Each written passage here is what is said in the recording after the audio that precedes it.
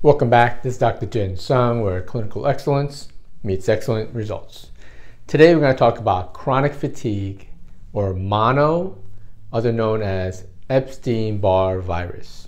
So let's get right into the details. So chronic fatigue, mono ? Epstein Barr virus. Mononucleosis is an increase in a certain type of white blood cell called monocytes. Okay, that's where mono comes from. The most common cause is Epstein Barr virus, or it's other known as Herpes Virus 4 or HHV4. Okay, so it's actually in the family of the herpes virus.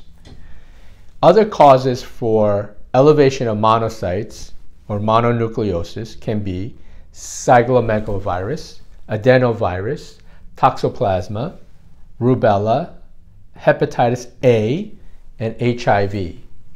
So when you suspect someone who might have mono and the Epstein Barr virus test comes back negative, it can be one of these other causes.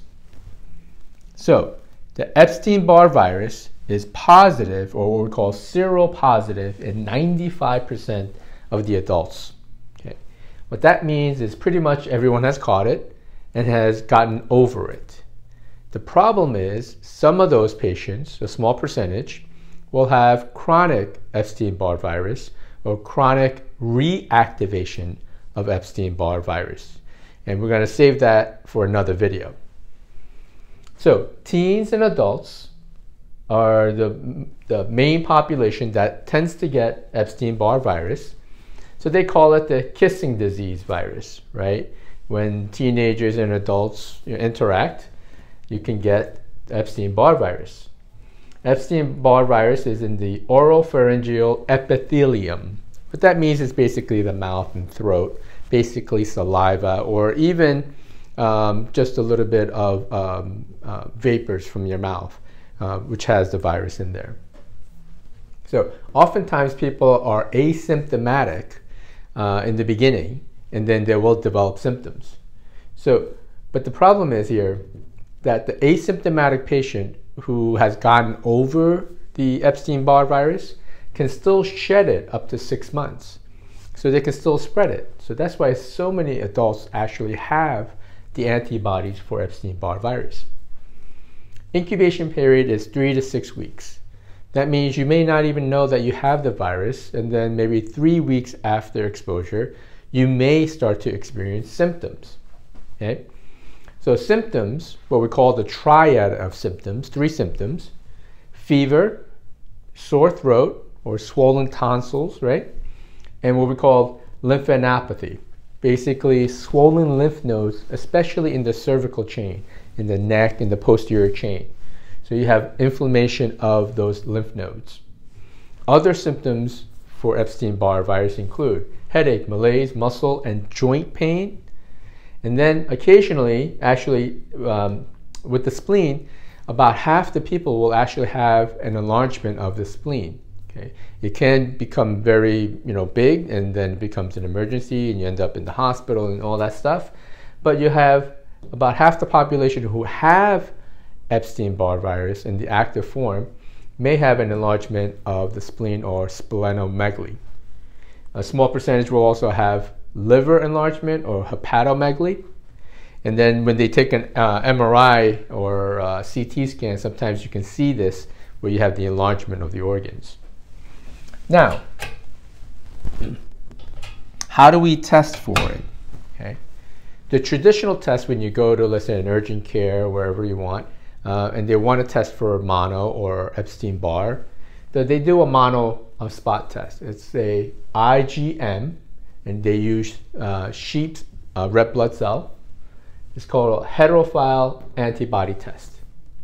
The problem with this test is there are a lot of false negatives during the incubation period. That initial 3 to 6 weeks, when you have it, you develop a little symptoms, but you may not show on the Monospot test. It'll be a false negative.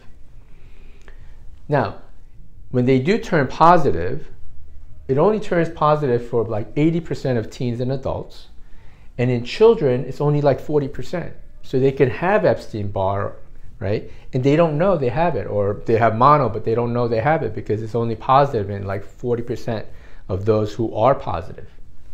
And only 20% in the ages less than 4, okay? There's another test called PCR, Polymerase Chain Reaction Test. This is a little bit more expensive to do. And what they do is they look for a qualitative, meaning they're looking for the presence of DNA of the virus. Is it there or not? Do we have it or not? Number 2, they do a quantitative test, and this is the viral load, the amount of the viral load in our body. So those are the 2 tests. This is really not the best test. This is a little bit more expensive, and it can kind of tell you that you may have it or not. What I like to do is something called a viral capsid antigen test, along with an early antigen antibody test, and an Epstein Barr nuclear antigen antibody, which is eBNA. When we take these tests, we can find out if we have an active infection, past infection, or reactivation of an old infection. So what I'm going to do is I'm going to make a separate video on this test and give you an idea of how to figure out if you have activation of an old Epstein Barr virus. This is going to be a very important lecture for those people who are chronically sick, or chronically have issues with fatigue, malaise. Okay? We're also going to connect the Epstein Barr virus to Hashimoto's thyroiditis, or thyroid conditions, because the Epstein Barr virus has been known to trigger autoimmunity in patients who have Hashimoto's thyroiditis. So I'm going to leave that for a separate video. This is going to be a very important video in part 2. All right? My name is Dr. Jin Sung, where clinical excellence meets excellent results. And we'll see you guys next week on the healthy side. Have an awesome day.